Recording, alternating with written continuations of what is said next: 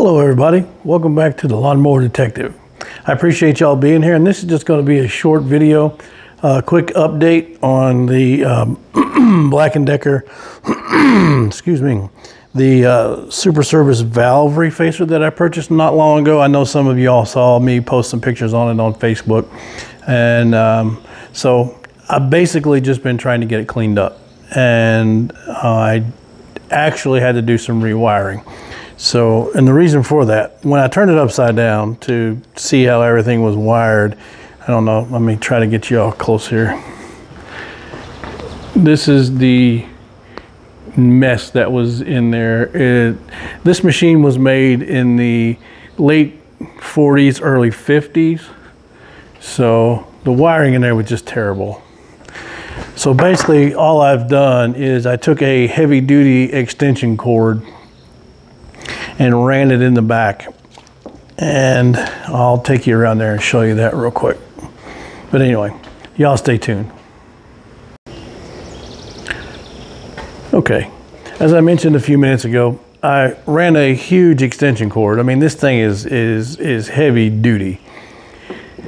The way the power was ran before was the main power cord came into this hole here, went through the body, underneath, and then it went to a switch on the front for the motor here, and then there was another switch on the other side for that motor, but each one of these cables had a plug on the end of it. So the cable coming from this motor went into a plug that was down here. So basically all I've done, as you can see, is the other end of this heavy duty cable is turned into the outlet for this motor. So I sacrificed another extension cord in order to have an outlet over here and an outlet over here.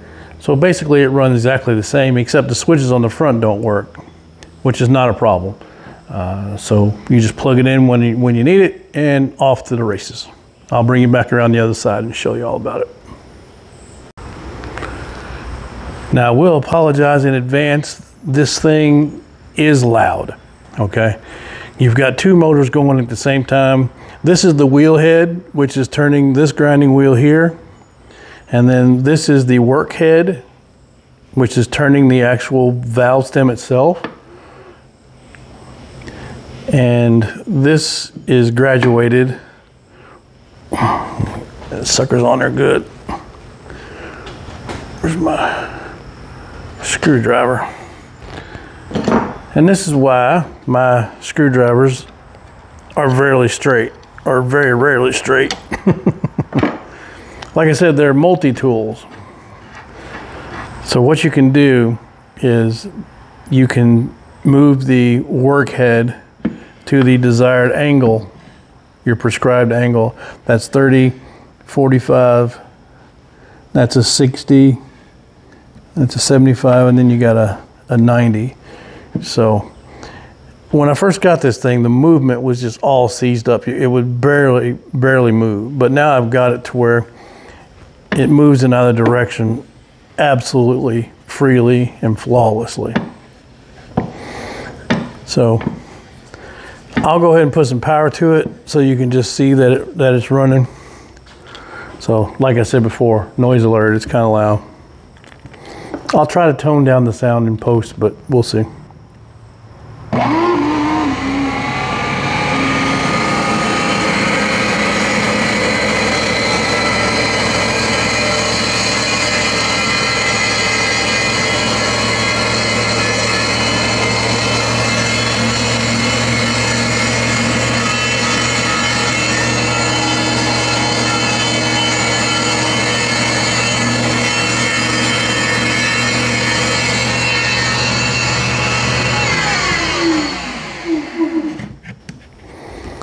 So all in all, that's going to be a huge asset to this shop. The only problem is that the collet that's inside of here is for the larger diameter stems. So I'm in the process of trying to find a smaller collet that goes inside of here for the smaller diameter smaller diameter stems for small engines. And up to this point, I've yet to be able to find any. Pardon me.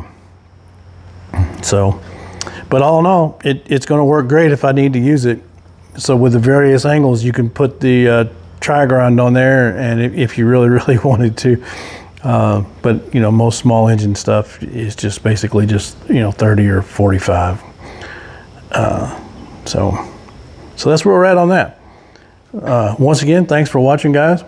I appreciate you being here. Oh, I forgot to tell you that even down here on this end, I'm missing a piece, but it's got a grinding wheel on this end too. I don't know if you can see that. Let me make sure. Yeah, there's a grinding wheel on this end too, and I finally got this freed up to where it actually collapses against the spring now.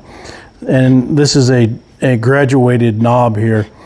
So if you need to take off 3/1000ths, you can get in the attachment, you can put your valve stem in here up against the grinding wheel, and you can adjust how much you want to take off, and then you can just zip it in there, zip, and take it off. So it's going to be pretty cool once I get it all up and running. Hopefully I don't have any valve stems in the near future that need serious work. Oh, and this also has a pump as well that came with it, a reservoir pump. So you can pump your cooling liquid down here onto the wheel and the grinding wheel, and it's got a return nozzle on the back for this hose. It comes up across the top and puts that fluid right down there on that grinding wheel. So you don't create too much heat on your valve stems, your valve faces. So it's going to be a good addition. So if anybody out there has any manuals or any good information about that collet, maybe where I could find one, or maybe you have one that you might want to get rid of, just please let me know. Or if I've never really used one of these myself, so if you could put me in contact with someone in a video or a link of some kind to show me how to actually use this thing, that would be highly appreciated. I know Terrell's got a video on his machine, so I'm gonna have to go watch that later, but before I start grinding valves and stuff. But this is just a labor of love, and it's gonna be a good addition to the shop, hopefully.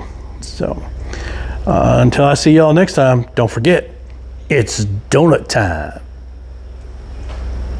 Lawnmower Detective just fixed my weed eater. It's donut time.